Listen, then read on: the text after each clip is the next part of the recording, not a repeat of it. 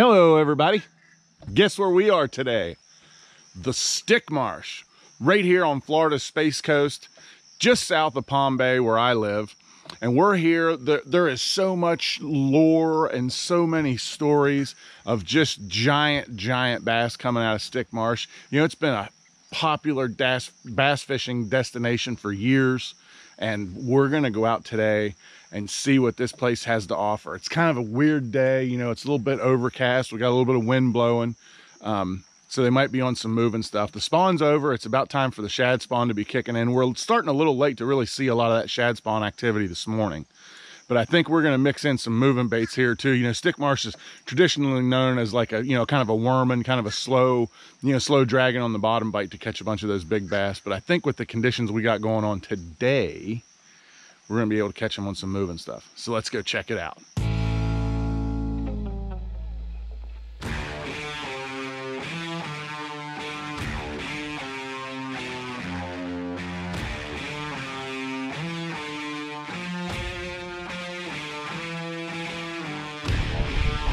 There we go. Oh! Oh! It's Chungosaurus Rex!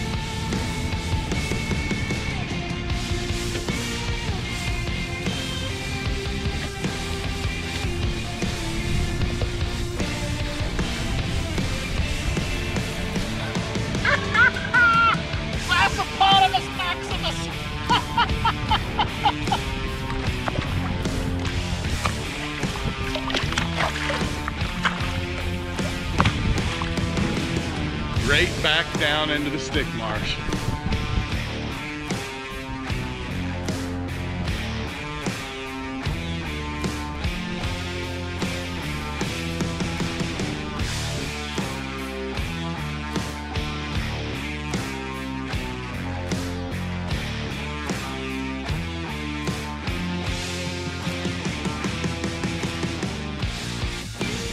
Alright, what an amazing day out there on Stick Marsh. Man, did we wreck them. I don't know how many we caught, what the biggest, I don't know. All I know, we had 5 or 6 just absolute Chungus Maximuses. I mean, that was just, what a fun day. I just, you know, out there by myself, just kind of doing the little self-filming thing and just had an absolute blast. Let me show you some of the stuff we caught them on.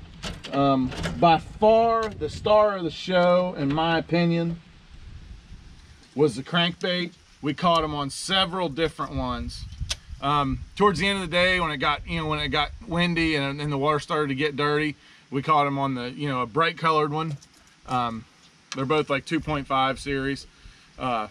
You know, the parrot one basically, and this one's just kind of, you know, brown back, and the chartreuse with the little red dots. I have no idea what the little red dots are, but it's just something that works good for me. Actually threw an honest to God old Bagley's, and that's the only one we didn't catch anything on. This is that bigger Strike King model. We caught a few on it. This is that prototype crankbait from Swift. We caught quite a few on that guy. But yeah, most of them came on the crankbait, and then the other thing was this guy, the netbait T-Mac. It's an 11-inch worm, 11 and a half actually, I think. Got a 5/0 trocar hook in it. I was throwing a 5/16 weight. It's plum color, and man, I was just, you know, when it got a little bit calm there, you know, after I'd been there for a little bit, it got calm and started catching them on the worm. And then when the wind started to blow, I still kept catching them on the worm there for a while. But you know what I think was really going on? I think we were on Stick Marsh and they were just biting because this place is full of bass. is exactly what I think was going on. But that's the two baits. Ardent reel, 7.3-to-1, 20-pound fluorocarbon, a Halo TI, 7.6 heavy. I like the heavy action because I like to be able to jack them when, you know, on a long cast and they bite well on that long cast. I like to be able to jack them.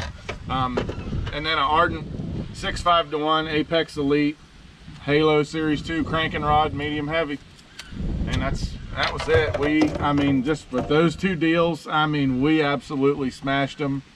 Thanks for watching a solo edition right here on Stick Marsh of The Fishing Show with JT Kenney. Don't forget to check me out on Major League Fishing.